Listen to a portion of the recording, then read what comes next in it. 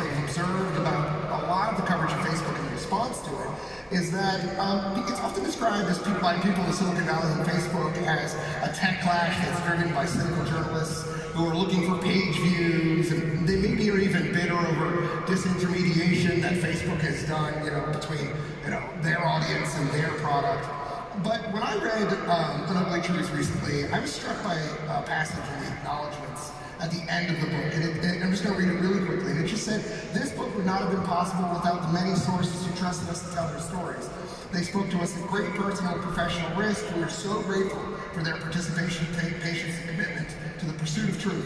While some have since left Facebook, many remain at the company and are trying to change things from within." They say they spoke to 400 people, and obviously Francis Haugen is a Facebook employee. So all of this makes me wonder and really think, why are people feeling like they need to risk their careers in order to challenge what the company is trying to do? Employees, not journalists, are in fact leading this sort of rebellion or revolt against one person, Mark Zuckerberg. What do you say to these employees who are speaking to journalists and trying to affect change this way? I mean, I think so many people come to the company, and a lot of these folks are folks I've worked with for over a decade, come into the company to work on very specific social issues. You have folks come in who spend their entire life working on protecting elections. You have folks come in who spend their entire life studying very specifically polarization in every context in the role the internet has to play. We want employees who care about having a social impact, who care about making sure that the internet is as good as possible as it can be, for us and for society. And so I think the most important message we have for those employees is your work is important. And that's why we've invested so much in it over the years. So, would you ever be a whistleblower or a source for journalism that's critical of how your friend Mark Zuckerberg is running Facebook? And what kind of line would he or the company have to cross for you to do this sort of thing? Well, I'm perfectly happy talking to journalists, which is what I'm doing today. I think it's good that we're having this conversation out in public. I think it's important that the leaders of these groups are talking to the media, to the public, directly in forums like this. I mean, this is not going to be easy, and it shouldn't.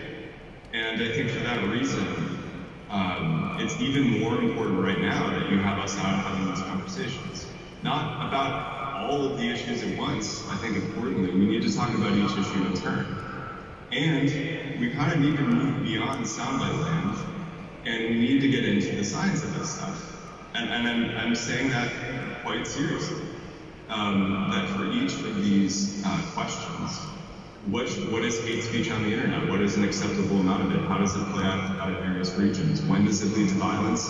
When is it good free speech and civic discourse? These are like timeless questions. And for each of them, there is not always a perfect answer, but there is an answer that has transparency around it, that has enforcement around it, that can be audited, that can be blessed by lawmakers and third parties. Those are the zones that we hope to see the company get to over the coming years, not just alone, but with the industry at large, and increasingly with lawmakers. Does it make your life more difficult that one person has so much control over the company and everyone knows it, and sort of that's the fallback backstop for any major decision? I think one of the things that we believe as a company is that devolving power is important. And this takes place in every sort of level of the company. I mean, at the user interface level, it's giving people more controls over the experience they have. This is something that broadly, generally, people love and appreciate, and is helpful. At the level of governance, this is why we set up the Oversight Board, which is one sort of first version of trying to get into something more like a Supreme Court, which is an audited, published set of deliberations around decisions which become canon for the really, really, really hard set of calls that need to get made around the intersection of free speech and safety. That's the kind of thing that I think we need to do, which is about giving power to other bodies, to other institutions to create some sort of checks and balances. And that's also why we've been calling for regulation, specifically around areas of enforcement of content standards, where it would be good to have these established and canonized law. Let's roll some video of a meeting you and I had in the Metaverse somewhat recently. I think it was last week. So Kate, while that gets queued up, could you just tell us, what is the Metaverse? I mean, it's something we've been talking about since the 90s as an industry. Sci-fi readers understand this. And I think the easiest way to think about it is the internet becomes less flat. We've gotten used to computers in our pockets, and we're still sort of looking at each other through screens and typing to each other a lot of the time. The history of computing has this getting more immersive. That's happened over the last several decades. And I think where this leads us, in the next time period is where we're not looking at each other through tiny boxes and we're starting to have a feeling of presence. So it's cool. Let me start by saying that you're in there, it's very immersive, it tricks your brain very effectively. But do you think that people are going to really have serious conversations in an environment where everyone looks like a cartoon? It's not going to start with the most serious conversations in the most cartoon format. But let's remember, technology starts in lower resolution versions of what it becomes. I mean, you don't get to the iPhone until you go through the Newton and the Palm and the BlackBerry. And I think if you look at where VR is now, I mean, Oprah just put it on her best items for 2021 list. It's gotten to a place where for broad consumers, you have a product that's really fun. I started having my staff meetings in workrooms, which we're using here at Nicholas. And the reason that it's better for us than a video conference is that you get to see body language and you get spatial audio, which means you can talk over each other. You can use your hands, which is a huge part of how you communicate. And then you can lean in and sort of change your attention based on posture, which is a lot of how we have a meeting with the group. Those things, and keep in mind, we're in V1. The hardware is improving quickly. The field of view is improving. The resolution is improving. We have folks from Industrial Light and Magic who spend a lot of their lives thinking about animation of posture and gaze, working on the next generation of this stuff. It's not for everybody today, but we are finding it really exciting as part of the early experiences, and it's gotten to be quite good. So have you ever given anyone critical feedback in a conference, a staff meeting? It's like, listen, we just Yeah, I mean, my team meetings are in Monday. They're pretty honest, and this is just my direct staff. And yeah, I mean, there's a lot of blood feedback being given. It's not like your performance review, but I think people in some way or another, people are exhausted by video conferencing. The fact that you don't know who's looking at whom is just not how we're designed to understand attention. The fact that we're all constantly interrupting each other on a mono channel is really not good for groups. And there's a whole bunch of other things that are just kind of weird about it. It's better than not being together. But it's definitely not how this is going to work in 30 years.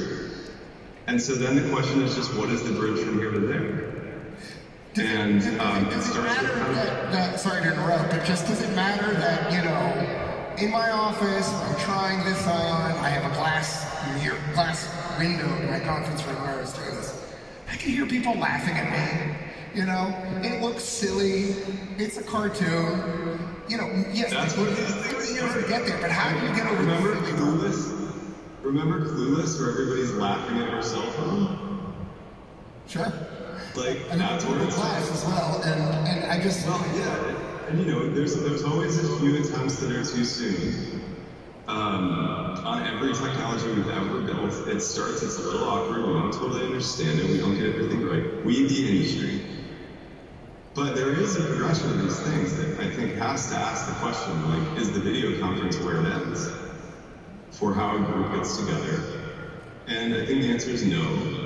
And then the question is, okay, what's missing? And then I think you get in all these very like user-centered, human-centered questions of how we communicate. Try to paint a picture for us, because I think what's happening is people hear like one of the biggest, most powerful companies in the world saying this is the future, and they see this cartoon world with no legs, and they're looking for a there, and they see this. Is there another there that you could paint for us, like a picture that's slightly more like, just to be very, give you some candid feedback?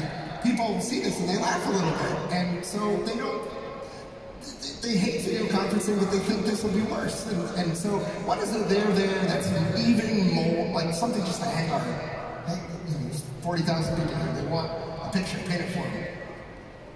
Well, I think I'll just say that the user feedback and the customer feedback around VR is far from what you're saying at all. I mean, people love the device.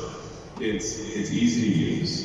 It can be incredibly fun, including for things like exercise, which is a category that we didn't anticipate 4 or 5 years ago. You're seeing serious investment in it from game developers and content developers. And you're starting to see productivity be really good. One of the more compelling experiences I had, I called my wife up here to sit down and try it out, is we had a comedy show in Horizon, which is a social platform we're building out.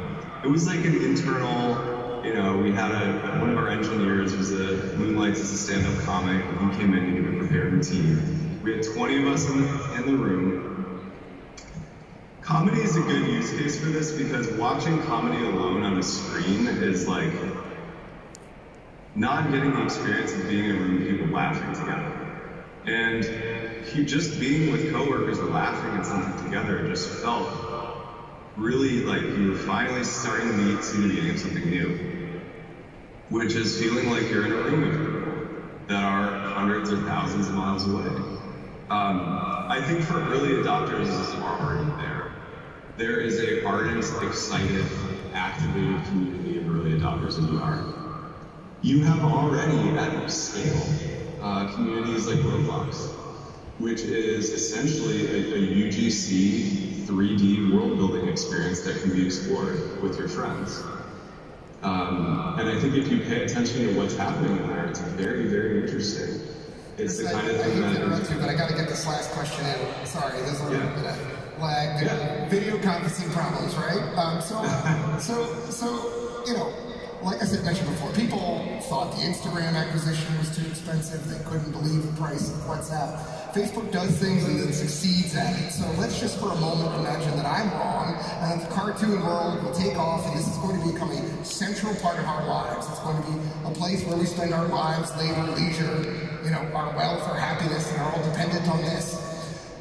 If there's one thing that you tell people that will be more central to their lives, they don't want Facebook to be more central to their lives. And that's because being central to their lives, things have gone wrong. And so how does Facebook think about the future success, and what are you worried about? Like, so just to draw an analogy, a massive expansion into Myanmar, it's widely adopted in the country. Only, from what I've read, 1 or 2 people inside the company who speak the language of all the people using it there. An underinvestment in what the company should have been worried about. Let's assume that just as bad things could happen now. What are you worried about? How are you not going to let another horrible situation develop because this succeeds so far past what you could even plan for?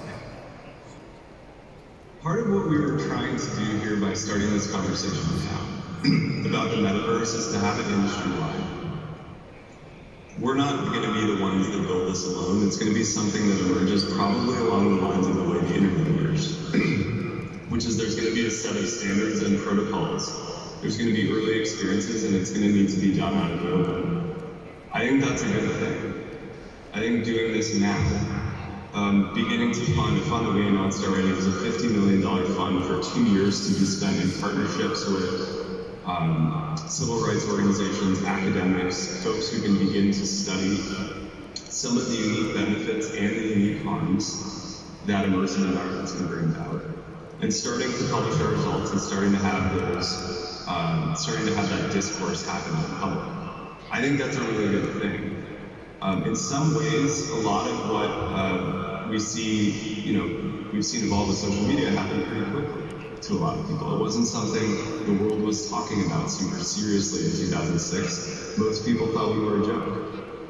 I think today we're in a really different position as an industry where regulators, academics, journalists, there are a lot more folks paying attention to and scrutinizing at the beginning, the benefits and harms. And I think that's the best thing that could possibly happen for a technology that over some time period will have a big impact on our lives.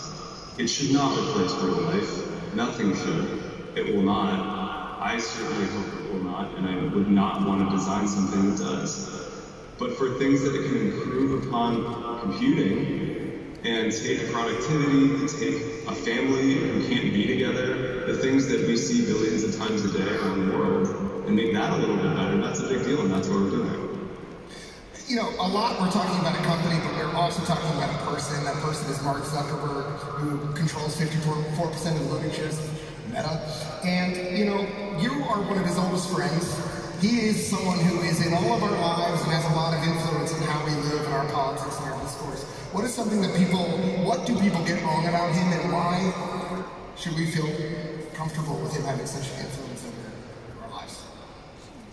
Well, I think we talked about some of the key themes here. I mean, the first is his commitment to safety, as evidenced by the massive teams who've been working on these problems for over a decade, and a very serious investment of $5 billion a year. I think that's a big deal and shouldn't be discounted, especially in the narratives that suggest that he or us don't care. I think the other thing is his attention on the future is genuine and full of a deep-seated question about how do we build something that's more interesting than the sort of peering through a box-based way we currently communicate. And I think that is a genuinely interesting question. He's a builder at his core. I think a lot of us are. I think a lot of people in this audience are. And that means having the courage and the perseverance to get through the period where things are clunky and sometimes a bit cartoonish, and sort of try and see through them. Chris, I think that's. Oh, sorry. I'm sorry. Video. This is the best ad for getting past video conferencing possible. I was going to say, I think it's a common theme of a lot of people here. It is. Okay, so Chris, thank you very much. Thank you for taking tough questions, and we all appreciate it. So thanks everyone very much.